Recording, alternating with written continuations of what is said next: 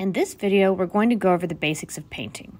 You need the following items: 2 paintbrushes, a round brush and a flat brush. The round brush is kind of pointy, and the flat brush is flat across the top. You need a piece of paper where you've labeled the main 6 colors we're going to use: red, orange, yellow, green, blue, and violet. I want you to draw a triangle and a square using a ruler, and I want you to draw a curved line so we can practice painting over a curved line in a controlled way. You need a palette with the primary colors. I have phthalo blue, yellow, bright red, white, and black. I have a cup of water and I have 2 paper towels. The first thing we're going to do is practice color mixing. Let's use the primary colors first. So take some red paint, you don't need much, and paint a small swatch underneath your label for red. It doesn't have to be super neat.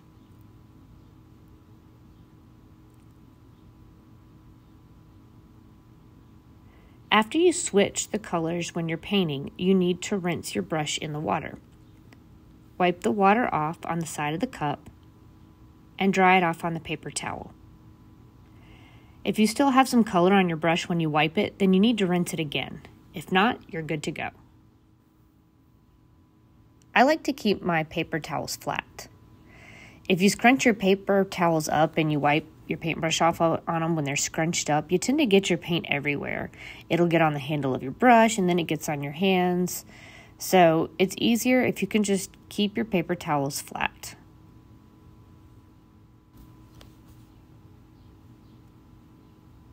When you wipe your paintbrush off on the paper towel, it'll get wet. Next time you wipe it, just wipe it in a different place. And if you fill up the whole paper towel, you can always lay down one on top of it. So now let's paint the yellow swatch. Make sure your paintbrush is rinsed out really well. If you have any leftover paint in your brush, you're going to see it when you paint the yellow. Get some yellow paint and paint it underneath your yellow label.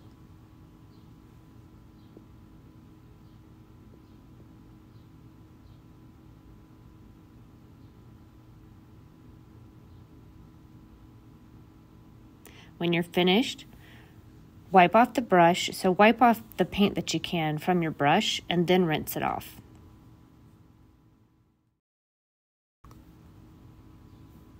Next, you'll dip it in some blue paint and paint that swatch.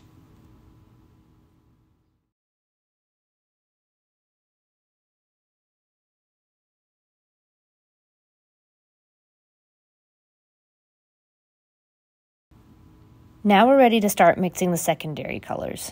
Rinse your brush out first. The palette that I'm using is the styrofoam breakfast tray that students didn't use this morning. They were going to be thrown away anyway, so we'll use them as a palette first. That way, when we clean up, we can just throw them away without having to clean up the paint. If we don't have any of those, we typically use the plastic palette with the circle wells. I have one palette with paint in it and another one in case I need more space to mix colors.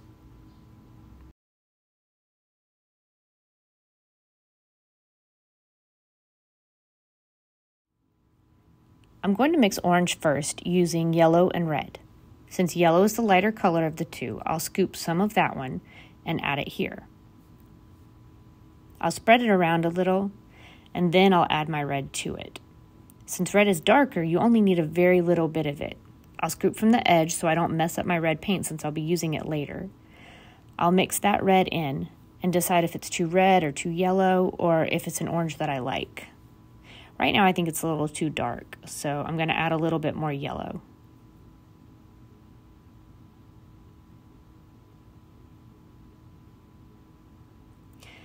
Once you get the orange that you like, you're ready to add it to your paper.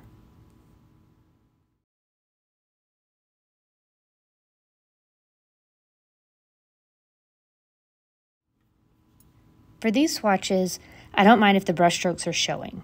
When we paint the shapes below, I'll show you how to blend out the brush strokes. When you're painting, if you get too much paint on your brush and it's too thick, just wipe some off on the paper towel and then you can go back and paint over it to smooth out any brush strokes if you're trying to make it neat. So before we mix up the green, we'll need to rinse our paintbrush out again. If your water starts getting too dirty, you can always pour it out and get new water. To make green, I'm going to need yellow and blue. So yellow's the lighter color, so I'm going to scoop that first and lay it down where I plan to mix it. Then barely dip the paintbrush in the blue before mixing it. You really don't need very much. Then you can just keep adding blue as you need to until you get the green that you want. Once you've got the green you like, go ahead and add it to your paper.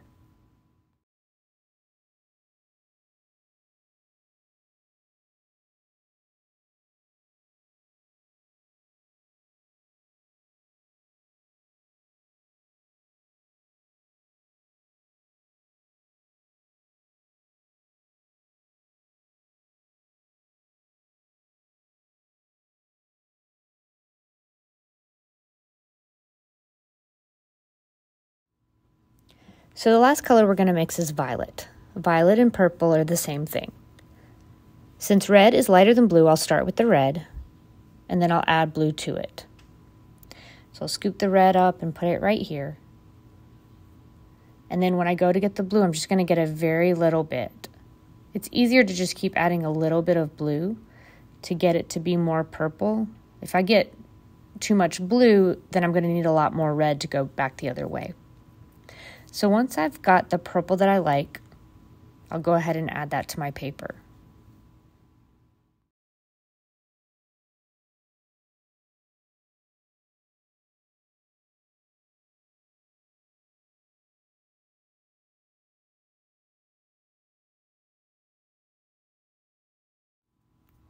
This purple that I've mixed is showing fairly dark. If you like a lighter purple, it's okay with me if you add a little bit of white to lighten it up.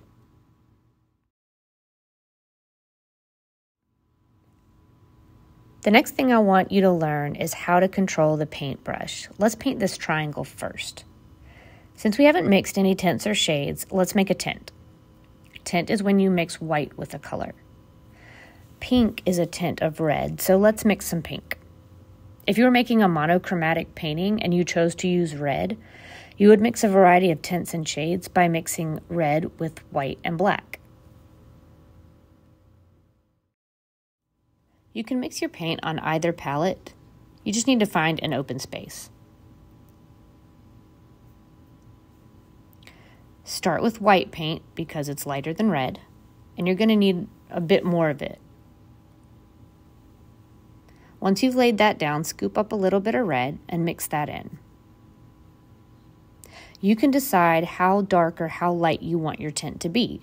If you want it to be a darker pink, then just add more red. And if you want it to be lighter, add white. You need a decent amount of your mixed tint or you're going to run out. If you run out, it's really hard to mix exactly the same tint. So I think I've got enough paint now. I just need to make sure it's mixed up really well. Because if it's not, and for 1 minute I paint from this one area that has more white, and then another time I paint from an area that has more pink, it's not going to be even. So I'm going to mix this up pretty good. And one of the things I want you to focus on while painting the triangle is to get all one even color without brush strokes. First, we're going to use a small round paintbrush just to paint the inside of the edges. Because there are acute angles in the corners, it can be hard to paint and stay in the lines. You don't want a big glob of paint on your paintbrush because that can be hard to control. So I'm going to twist some of that paint off. I'm going to point the paintbrush directly at the inside of one of the angles in the triangle. If you look closely, you can see that there's some space between my paintbrush and the pencil line. That way I can edge my paintbrush closer and closer to the pencil line without going over it.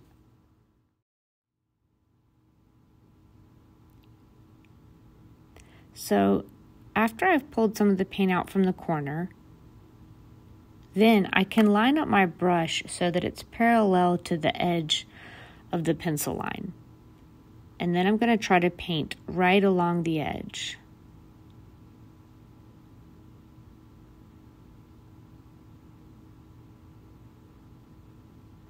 You can also point your paintbrush towards the edge like I'm doing here. Both ways work. You can do whatever works best for you. If you're not focused on your work, it's very easy to make a mistake.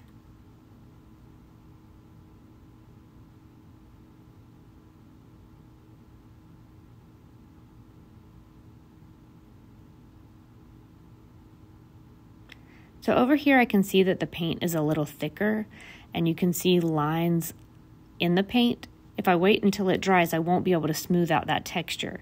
So I have to spread it out and smooth it out while the paint is still wet because it dries pretty quick.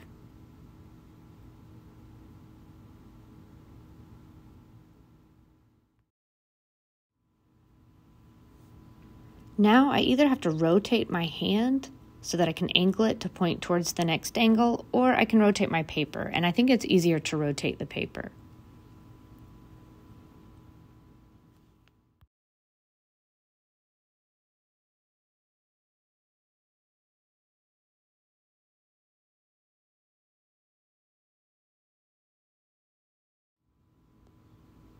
Once I've painted up to the edges, I have an area that's not painted in the middle. I could continue with the smaller brush, or I could switch to my larger flat brush.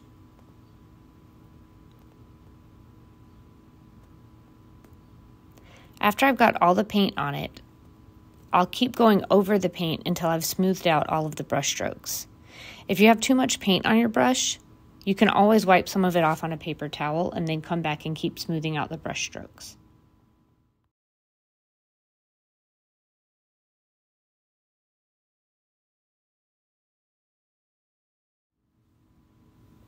Okay, now let's paint the square. Let's paint this one a shade. A shade is when you add black to a color. And I think I want to paint this a shade of yellow for two reasons. One, when you mix black paint that we have with yellow, it looks a little funky, and I want you to know that now. And the other reason is that our yellow paint is super transparent, and it tends to need more than one layer to look opaque, so I want to show you that too. First, I'm going to scoop some of the yellow paint and place that where I'm going to mix the colors.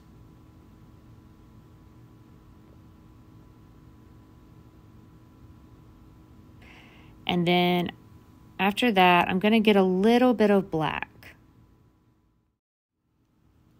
Our black has a little bit of a blue base, which means when you mix it with the yellow, it takes on a greenish hue. It's not a super pretty color.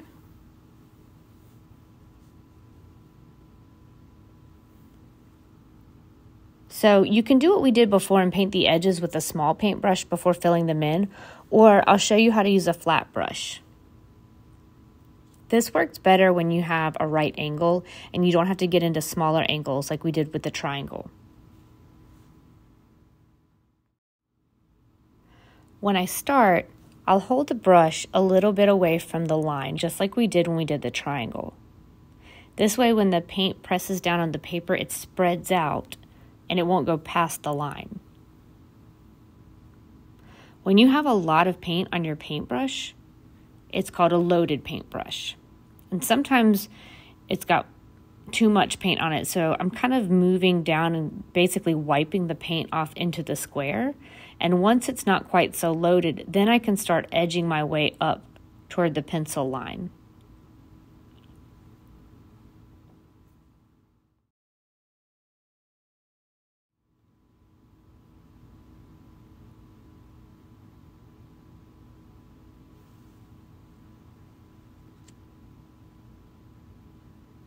So even with a steady hand, I just went over the line just a little bit. If that happens, you have a couple of choices. You can leave it, and later when you're painting the background, you can paint over the mess up. Or if you're able to extend the line out just a little bit by making the square a little bit bigger, you can hide it that way too.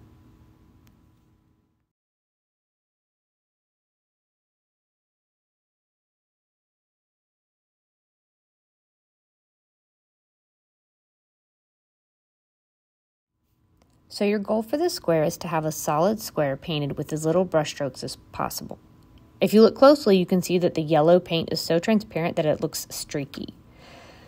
You see how solid and opaque that pink triangle looks? That's because our white paint is super thick. So when we mixed it with the red, it thickened it up and we only needed one layer. If your color is transparent and you don't mix it with white to make it thicker, you need to paint more than one layer after it dries. Make sure it's thoroughly dry though, or you'll be pulling up the paint that's there, making it even more transparent. While we're waiting to paint the second layer, we'll practice painting a curvy line. You can paint it with whatever color you want. I'm going to choose blue. And I want you to do this so you can practice painting over a line. You may need to do this for a variety of reasons, and sometimes it's hard to make the line look smooth and not messy. And there are a couple of tricks to it. So you need a loaded paintbrush, and sometimes it's easier if you actually mix water in it. Right now I don't have any water mixed in, and if you look, I keep running out of paint quickly and have to keep dipping it back in to load the paintbrush again. So sometimes if you add water, the drag is better. Like you can paint that line a little bit longer before you have to reload it. The only down to that is that sometimes it thins it out, so you might need a second layer. So I've got a little bit of water. I'm going to dip it in there. I'm going to add it to my palette. I'm going to dip the blue in it and get a nice feel to it. And then I'm going to go back in and continue the line. So if you look, I'm not starting it exactly where I stopped. I actually overlap it a little bit. I go back a little bit before I stopped, and it helps me continue the line a little bit better without it looking like it stopped and started. So I keep mixing water into it, keep going back in, and if you'll watch, I can get a little longer of a line out when I've got water in it. It just goes a little bit farther.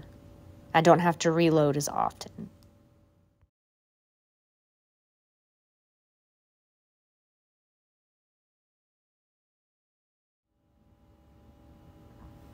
So I'm going to make a little mistake on purpose to show you how you can fix it. So I press a little bit harder down at the end of that, and you see how it got thicker? So you can fix it two different ways. You can either, whenever you paint the background around it, just paint over it to make it thinner. Or you can gradually blend it into your thinner line so that it looks like it goes thicker and thinner on purpose. You just keep modifying it until it looks like it was meant to do that.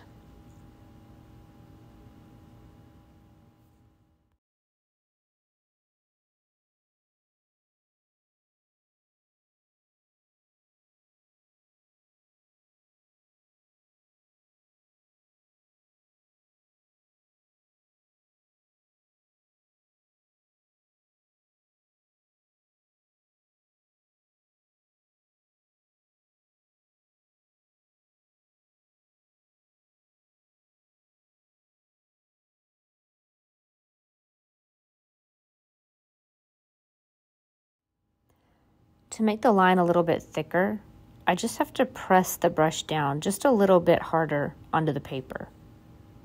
And that widens the brush out and increases the thickness of the line.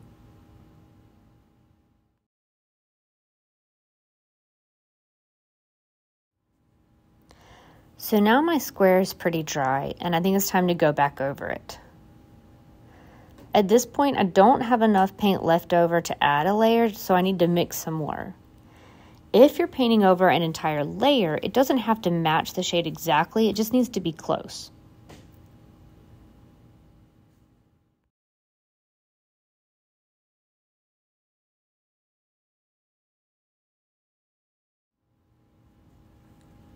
The reason I'm rotating and painting and rotating and painting is because I see lines of thicker paint that I'm trying to spread out to eliminate texture.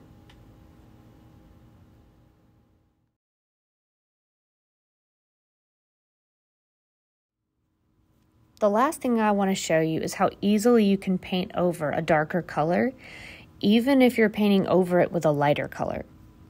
So first we're going to add some white paint to this shade of yellow that we made. So add some white paint to make it lighter.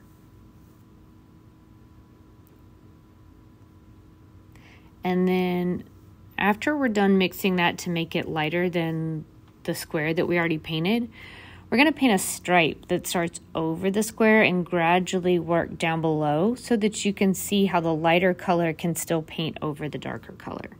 So this is dry. I'm just going to line my brush up right here. This is what the color looks like straight on the white paper. And then I'm going to show you what it looks like when you paint right over that green. So at first it looks a little thin. I honestly think it's because the green underneath is not quite dry, but it's mostly dry. I think I can pretty much cover it. So if I get some more paint and go over it a little bit more, or maybe pull the paint in a different direction, it's going to cover it easily. The reason I'm showing you this is because I'll have students say, I messed up. And I'm like, well, paint over it. Paint covers paint. And they're like, but it's dark. And light paint will cover dark paint fine. It might take 2 layers, but generally our lighter paint is thicker than our darker paint. Like when you mix white with it, it's going to be thicker and it's going to cover more easily. So you can always paint over something. And that's the main reason why I want you to do this last bit right here, just so that you see that you can paint over a darker color with a lighter color.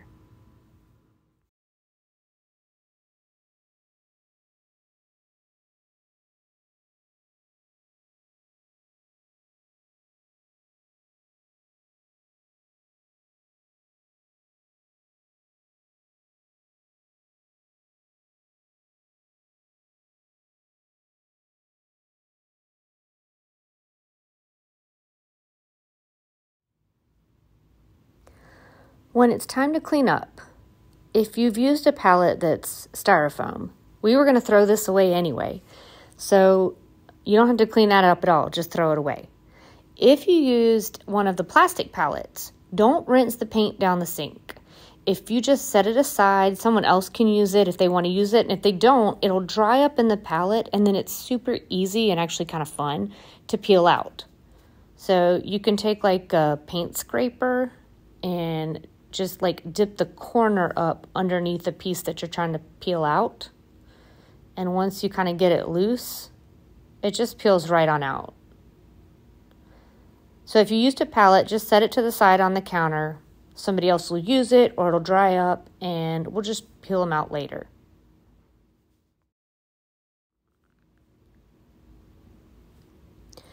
To wash your brushes out, you actually need a little bit of dish soap for this. So before you do that, wipe off all the excess paint and then throw that paper towel away. And then you just need like a drop of the dish detergent. You really don't need much at all. So rinse them out first, get a drop of dish detergent, put it on top of your paintbrushes, and you really have to actually massage your paintbrush. There's paint that gets all in the middle of the paintbrush that you can't see, and when you're squeezing the paintbrush like this, you can squeeze that paint out and then rinse it out with water. You could see how yellow it was when I was washing it before, all that yellow paint that was still in there. So if I were to wash it again, it might still have a little bit of paint, but you'll see that it's mostly just running clear right now.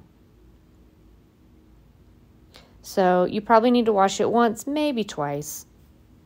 Rinse them out good, and then you can put them away. Usually you can just lay them on the towel that's next to the sink so they can dry.